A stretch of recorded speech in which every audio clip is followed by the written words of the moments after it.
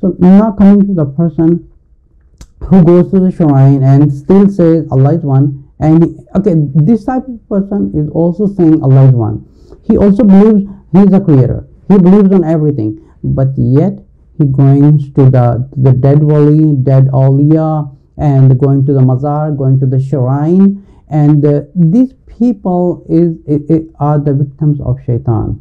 They do not understand the meaning of La ilaha illallah. There is no God but Allah. That does not only mean there's only creator of the universe. That means La ilaha illallah. That also means that our life totally 100% depend on Allah subhanahu wa ta'ala.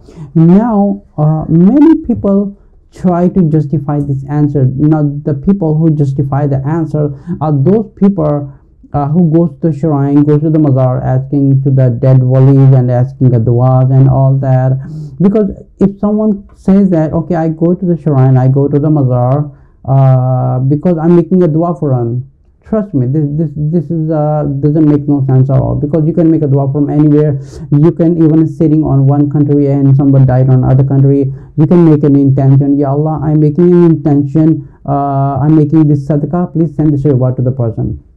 Make a dua wherever you are. You don't need to go to the shrine and grave or anywhere, because I'm gonna compare it back to the story where the Prophet Noah alayhi salam, there was like pious people died, and how shaitan deceived their children. The shaitan told them, okay, you make an image because it's gonna make you remind of them. Okay, now the next generation, now the entire next generation falls into the idol worship, and those generations are mostly located in like in Asian countries, like in India, like in China, and I'm sure there are many countries. So all these generations who believe in idol worshipping, some of the generations are there. So this is similarly the shaitan that time played with them. Now the shaitan playing to these people in 21st century. Shaitan is like, basically it's called like a devil whisper or shaitani waswasa.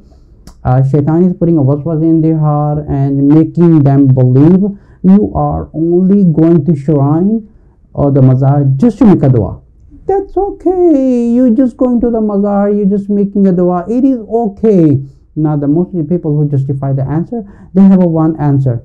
It is okay to go do this. It is okay to do this. It is okay. I'm not doing any sin. It is okay. But they don't know the big disaster hidden behind that for the generations that who's gonna come, and they're gonna fall into shirk. So this type of Muslims are not 100% Muslim. They are part of a Muslim and they fall into the shirk, and as a Muslim together, like they're giving a chance to the shaitan, they also giving chance to themselves to believe themselves that they are Muslim, but they are being called like a 50% Muslim, probably, I don't know, wallahu alam. And this is how shaitan misguide them.